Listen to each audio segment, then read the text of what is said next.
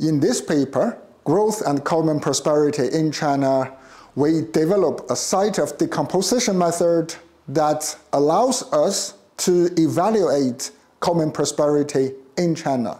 And in this paper, we adopt a shared prosperity concept by World Bank, where they emphasize the welfare of the lowest 40% of the population.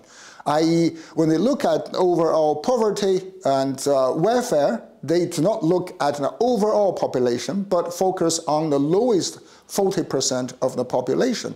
So if the welfare of those 40% of the population improved, we argue that the welfare of the overall population, or the measure of the common prosperity, would improve. And that is what we adopt in terms of methodology. I mean, of course, with this measure, it's a very rough, broad measure. And in our follow-up working papers, we have 2 working papers. We actually give a very detailed definition of common prosperity, where we develop a specific index for common prosperity. And we will apply this common prosperity measure onto a group of nations worldwide.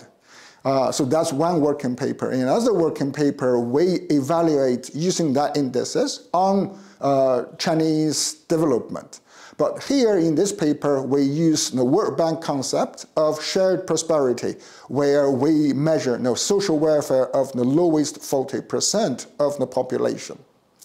And now in this paper, we found that there are a couple of things we need to pay attention to when it comes to social policy.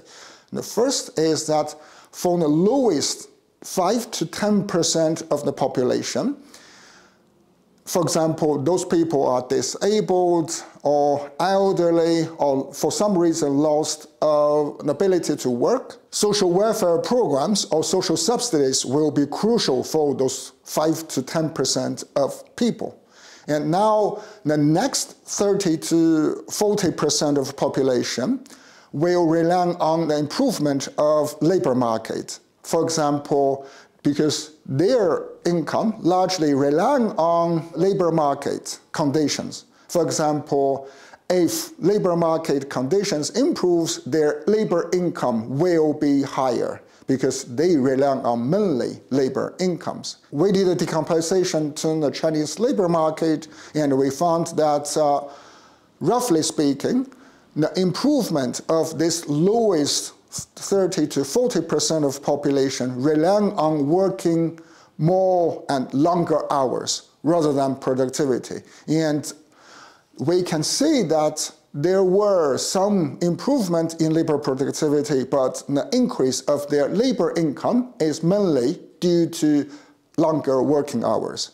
That is, at the moment, especially when the Chinese surplus labor is shrinking, what we need to improve is to improve the productivity of all these workers. For example, in the Chinese labor market, the returns to education has been very low. And this is in comparison to other countries. And to overcome this, we should not only emphasize on education